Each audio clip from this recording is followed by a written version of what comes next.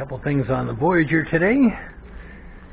I do like to take long rides, and they sell this backrest. It's called Grasshopper, and there's a bracket that screws in the bottom here. You guys that have a Voyager, you know all about it, but it's all hidden away. It's kind of cool because you can't really see it. It's all hidden. The only problem is when you slide the back in, this is all smooth, and it allows it to go as far as it can, and then it basically takes the seat and does this to it. So if you have a nice long ride, eventually you're going to get permanent wrinkles in there. I didn't want that, so what I did is I went ahead and drilled a hole.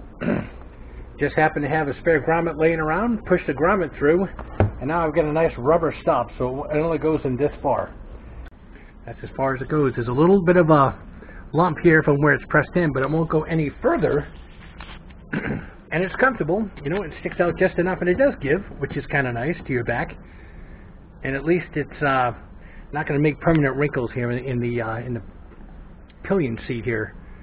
So that's the one that I went ahead and do. That was my slight modification for the Grasshopper. Again, it just pulls out, and I can take this and just shove it in the trunk or on one of the side bags.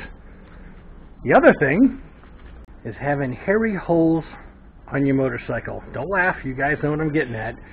But what happens is the packing material inside, these are Dry Cool Extreme, and I think it's the same as that Shark. Actually, you can see a piece of the material right here. It starts to make its way through the baffle, and it starts to blow out any little crack in here. So we're basically going to fix this. The other day it looked horrible. I mean, it looked like a fur monster that was in there trying to get out. So I thought, you know what? I went ahead and took it apart, pushed some of the baffles back, and I thought I have a neat idea to go ahead and fix this thing permanently. So today we're going to use this. Okay, so this isn't regular steel wool. This is stainless steel. The last thing you want to do is put regular steel wool in there and have it start rusting and make a mess out of your pipes. So this is stainless steel wool, and I'll go ahead and just use some good old scissors, and I'll cut this, and I'll actually put it around. Well, I'll show you what we're going to do, but we're going to basically make like a stainless steel gasket to push in there.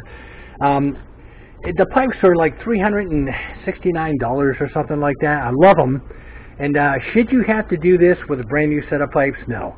And I suppose if you bought the $600, $700, $800, $900 pipes from somebody else, you probably wouldn't have to do this. But I love the pipes. I love the way they sound. I love the way they look. And if it just means me having to throw some stainless steel in there, it's not that big of a deal. I went ahead and ordered this on Amazon. I'll put a link on there. And I'll basically take you through the application process. So you can see the material is kind of like a lining here, and it is rifled inside too, forcing the sound and the exhaust to make its way into the baffle to kind of muffle it a bit so it's not too loud. Got a couple of short stainless steel Allen head bolts, one here, one on the top.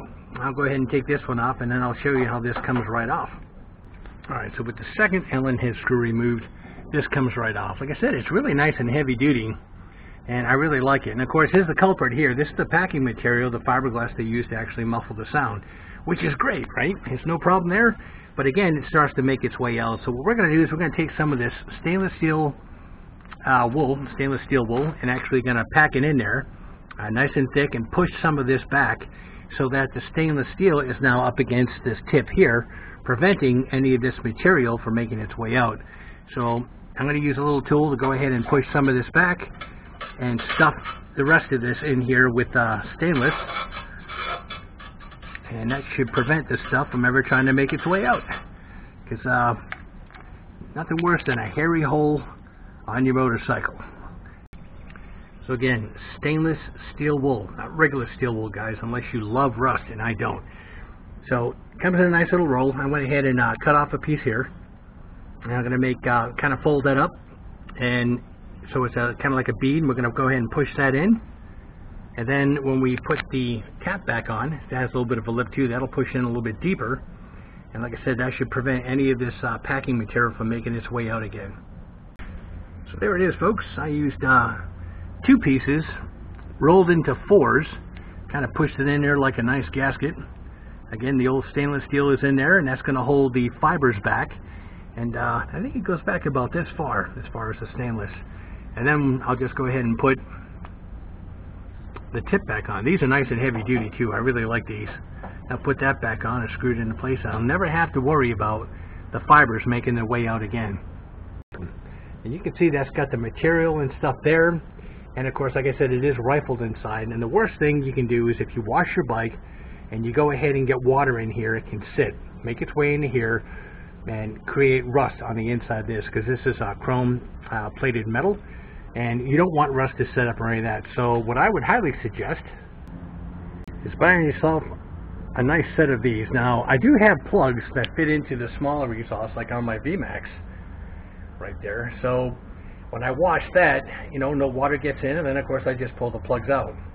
These holes here are so freaking big, I couldn't find a plug that fit that. So I thought, you know what, let me take an outside diameter, which was 4 inches, and I just happened to buy this.